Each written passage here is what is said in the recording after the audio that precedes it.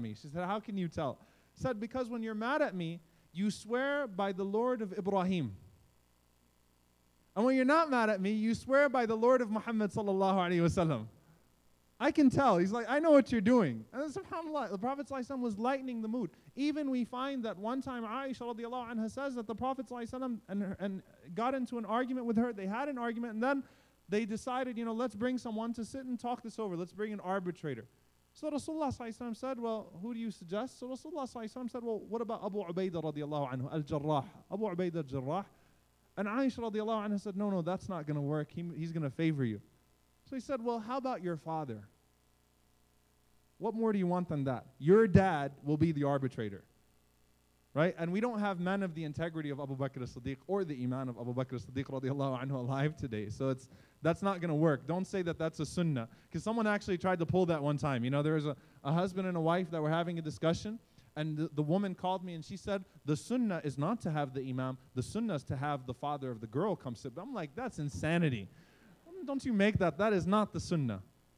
Right? The sunnah is to find one of the family members from each side. But no, it's not, because you're not always going to have that level of integrity. Abu Bakr radiallahu anhu comes in, Rasulullah sallallahu alaihi wasallam sits, Aisha radiallahu anha sits. The Prophet sallallahu alaihi wasallam says to Aisha radiallahu anha, you want to go first? Aisha radiallahu anha says, no, you go first so I can make sure that you're getting all the facts straight, that you're saying everything.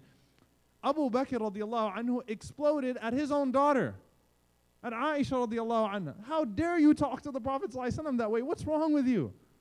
And Rasulullah sallallahu alaihi wasallam has to jump in front of Aisha radiallahu anha and say to Abu Bakr, this is not what we called you for. And send Abu Bakr home and then tell Aisha radiallahu anha, you see, I saved you, I protected you. And it lightened up the mood. The Prophet sallallahu alaihi wasallam didn't want it to continue. And that's also something that sometimes in trying to make a point, and I ask everyone in here, who do you think was right had we actually got the full text of the hadith between the Prophet sallallahu alaihi wasallam and Aisha radiallahu anha? Who do you think would have been right? It would have definitely been the Prophet ﷺ. But he didn't want to drag it on. He could have said, no, don't think you're off the hook now. Let's go get Abdurrahman, your brother. Let's go get someone else. He didn't do that, sallallahu alaihi wasallam. Khalas. He got rid of it. Just forget it happened. So the Prophet ﷺ would always jump at the first opportunity to lighten the mood. To say, you know what, just forget about it. It's over. Khalas. And that's from the perfection of his character, sallallahu alaihi wasallam. And sometimes, and subhanAllah, I didn't really understand this when I first heard it. And I'm not even going to lie. I heard this from Joel Osteen. May Allah subhanahu wa ta'ala guide him to Islam. Everyone say Ameen. Because that guy, if he had Bismillah, alhamdulillah, wa salatu wa salam ala Rasulullah in the beginning, he would give amazing khutbahs, right? And subhanAllah, one time I heard him talking about marriage, and he said that too many husbands and wives end up ending their marriage just trying to make a point. And that's ego. Just trying to make a point. I want to put my foot down. No, I'm not going to let this point go. And subhanAllah, I thought back to the Prophet ﷺ in that incident. That the Prophet ﷺ really could have made a point. Like, no, I want you to understand, see, your own father stood against you. Right? And let's talk about this and let's drag this on. And the Prophet ﷺ, from his humility and from his wisdom, alayhi salatu wasalam, did not want to let it continue. So he was silent before it happened, and he was quick to end it after it happened, sallallahu alayhi wasallam. And that's something that's very special about him, alayhi salatu wasalam. Now, there were times that the Prophet ﷺ did express his anger with Aisha radiallahu anha, and when did he do it? He did it twice. Or 3 times actually. 3 times that I can think of off the top of my head, and we have other mashayikh here. And again, who's narrating these ahadith? Aisha radiallahu anha. So it can't be used against her. She's saying what she said. And it was the time when the Prophet sallallahu alaihi wasallam saw Aisha radiallahu anha. Aisha radiallahu anha described Safiya radiallahu anha like this, as someone who was short. And the Prophet sallallahu alaihi wasallam, immediately, he said that you have said a word that if you were to spit it into the ocean, it would pollute it. And she didn't even say anything. She just mocked Safiya radiallahu ta'ala anha. Likewise, when Aisha radiallahu ta'ala anha said to the Prophet sallallahu alaihi wasallam, hasn't Allah subhanahu wa ta'ala given you someone better than the ajuza, than the old woman of Quraysh, being Khadija radiallahu ta'ala anha? And Rasulullah sallallahu alaihi wasallam stood up. Who's narrating the hadith? Aisha radiallahu anha. She's saying, I was never really jealous of the other wives the way I was jealous of Khadija, and I've never even seen her before. وَمَا رَأَيْتَهَا. I've never seen her before. But the Prophet ﷺ loved her so much. He was so loyal to her ﷺ, that even after she passed away, giving gifts to her friends, her family, right? When he heard the voice of Hala, her sister, the way the Prophet ﷺ mentioned her and cared about her. And the Prophet ﷺ stood up and she said, I never saw him get that angry. And he started to mention the favors of Khadija radiallahu ta'ala anha. آمنت بي إذ كفر بي الناس. She believed in me when no one else did, when everyone else disbelieved in me. She considered me to be truthful when no one else did, when everyone else considered me to be a liar. وَأَنْفَقَتْ بِي إِذْ حَرَّمَنِي النَّاسِ. She spent on me when other people forbade them or did not spend their money on me, did not finance the da'wah. She spent. And she gave me children when Allah subhanahu wa ta'ala did not give me children through anyone else. The Prophet ﷺ mentioned her favors. What do you see is the common denominator between both of these incidents, or the common theme between both of these incidents? The Prophet ﷺ was standing up for someone else. Subhanallah. And then it goes back to the hadith of Anas ibn Malik radiallahu anhu. وَمَنْ تَقَمَ لِنَفْسِهِ قَتْ. The Prophet ﷺ never avenged his own self. And so what ruins marriages? I want you to know this from now. Ego, more than anything else. Just as ego spoils your relationship with Allah, ego spoils your relationship with your spouse, ego spoils your relationship with your parents, ego spoils your relationship with your children. وَمَنْ تَقَمَ لِنَفْسِهِ قَتْ. The Prophet ﷺ never got angry for himself unless someone crossed the boundaries of Allah subhanahu wa ta'ala. فَيَنْتَقِمُ لِلَّهِ. He would get angry for the sake of Allah subhanahu wa ta'ala. That's incredible. So the Prophet ﷺ is teaching us humility. And by the way, this isn't a situation where he knows he's right every single time because he's ma'asum, he's infallible. I don't care who you are not ma'asum, you're not infallible. But the Prophet ﷺ is. The Prophet ﷺ is. And he still always opted for humility. So just as ego spoils the relationship with Allah, ego spoils the relationship with the spouse and spoils all of our worldly relationships. So when we look to the Prophet ﷺ and we see the perfection of his character, alayhi salatu wasalam, those are examples for us. Those are examples for us. And you know, there was a statement, and I'm going to end because this is the overtime card. Okay, I'm going to end with this. You know, I heard a family that prays together stays together. And subhanAllah, that's something that you find even from the Prophet ﷺ, that there are numerous ahadith. There's the hadith in Muslim, Imam Ahmad rahimahullah, rahimallahu imra'an qama min al-layli fasalla wa ayqadha imra'ata fasallat fa in abat nadaha fi wajhiha al-ma'. May Allah have mercy on a man who wakes up in the middle of the night to pray and wakes up his wife to pray, and if she refuses, then he sprinkles some water in her face. No lota, no ibriq or whatever you call that thing, and none of those hoses that you can pull out. No super soakers. Sprinkles a little bit of water. Sufyan al-Thawri rahimahullah used to wet his hand to remind his wife, and he would say as-salatu as-salah, wake up for the prayer. This is how the Prophet ﷺ mentioned it. Then the Prophet ﷺ said, وَرَحِمَ اللَّهُ إِمْرَأَةً فَصَلَّتْ قَدَتْ فَصَلَّى فَإِنْ أَبَى نَضَحَتْ فِي وَجْهِهِ الْمَاءِ. And the same thing for the woman. She wakes up her husband to pray. She sprinkles water in his face. And the Prophet ﷺ said in another hadith in Ibn Hibban that the husband and the wife that pray Qiyamul Layl together will be written with Allah as الذَّاكِرِينَ اللَّهَ كَثِيرًا وَالذَّاكِرَاتِ. Those who remember Allah subhanahu wa ta'ala frequently from the men and from the women. What does this show you? Ego spoils a relationship with Allah and it spoils the relationship between people. Remove your nafs from the equation and redirect your focus as a couple towards Allah subhanahu wa ta'ala. And then when you sit and talk to each other, you will observe ihsan with one another, you'll observe excellence with one another, and you'll try to outdo each other, not in making a point, but in pleasing Allah subhanahu wa ta'ala with the other. And for those who have not yet gotten married, you will not find anyone that will be better for you than a person of taqwa and khuluq, and that's better for you in your world as well as your akhirah, as well as your hereafter. And you know what? If you have to wait for that and wait, then Allah subhanahu wa ta'ala has someone in store for you. Do not despair from the mercy of Allah subhanahu wa ta'ala. And subhanAllah, I heard something very beautiful. I remember Imam al-Shanqiti rahimahullah.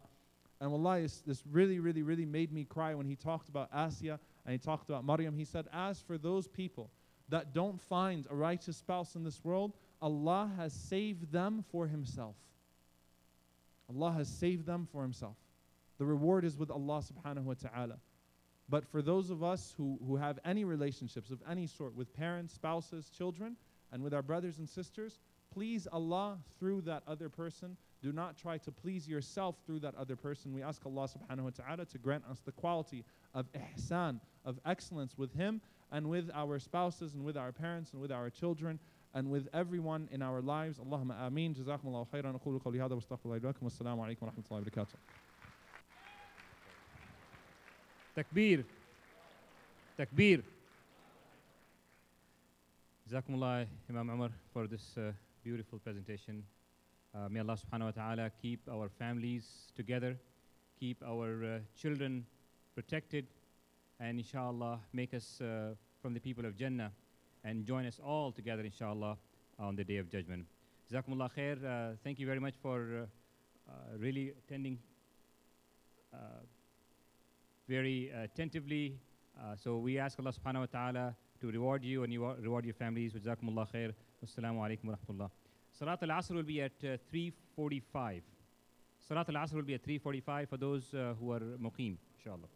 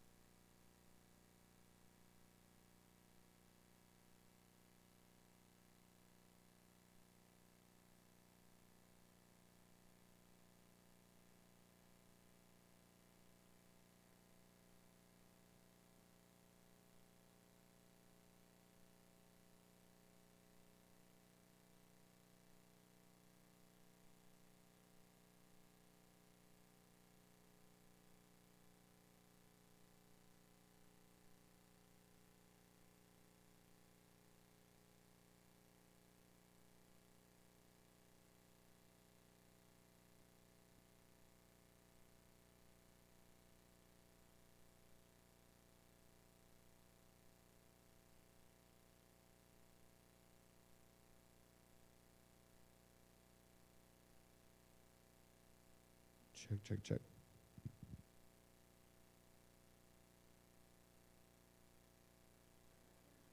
Check, check, check, check.